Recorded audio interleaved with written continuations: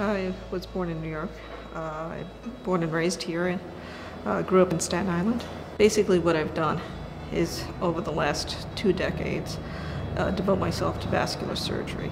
It is meticulous, there's exact, but you have to be exact, and yet you have so many options of what can be done, and it's still a field that's growing. The option of joining into the Palisades Center is phenomenal. I think it's sort of a freedom that we understand how each of us wants to work. That we all have our standards, but we all try to hold those same standards. So sometimes we have to pass the baton or sign off to each other. We know that the next person's going to take over and do the same. They keep the same standards that you would want.